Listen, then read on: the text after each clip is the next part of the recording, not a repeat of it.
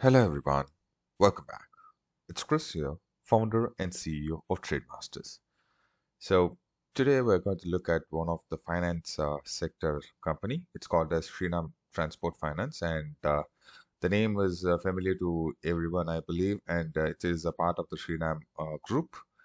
And this is going to be a swing trading opportunity in Shriram Finance. And since it's a swing trading opportunity, I'm not going to show the fundamentals of Shriram Finance. I've already gone through it, and it is looking really good. So there is nothing worrying on the fundamental aspect of Shriram Finance. So let's just go with the technical chart for now, and I'm going to keep this video short. So please don't skip and watch till the very end so that you understand where exactly we're going to buy and what is going to be a stop loss and target. Okay, so let's get into the technical chart. So this is a 1 hour chart of Shriram Finance, what I'm showing over here. And you can look over here, we have two gap ups. So this was the first gap up over here, and this was the second gap up over here. And after that, the stock kept on climbing up like this, right? So this is a good bullish move, what I see in Shriram Finance for a short term. And coincidentally, when you plot a chart like this or a pattern like this, you can see that it is actually forming a wedge pattern. So this is a wedge pattern over here, right? So this wedge pattern was actually the stock was trading in this wedge pattern for the last couple of days, for almost 30 to 35 days. And I was tracking this stock to give a breakout on the lower side. So I was expecting a breakout on the lower side, but the stock broke out on the upper side. But it's still not going to be a problem because we have a good risk reward setup over here. And nonetheless, where the breakout happens, we have to take up an entry and stick to our trading strategy and stick to our money management and risk reward. Then everything will be fine on the long run.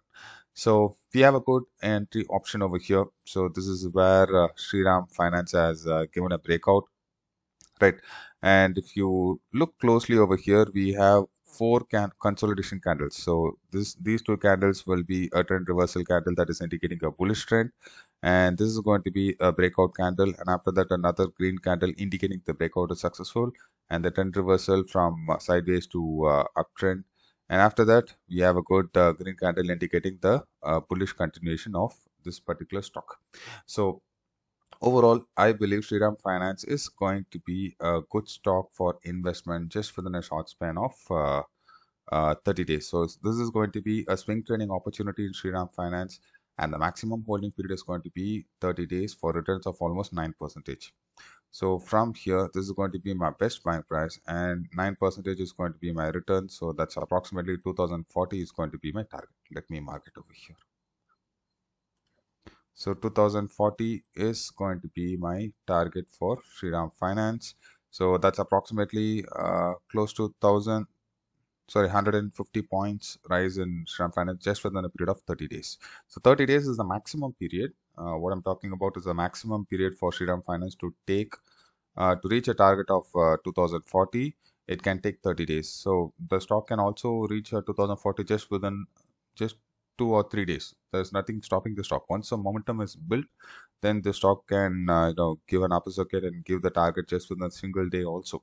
But overall, when you are planning for a swing trade or when you are planning for any types of investment or any types of trade, you just need to consider the maximum possibility that that particular stock can take to give the target. So that is the maximum possibility is 30 days to for Shriram Finance to reach a target of 2040.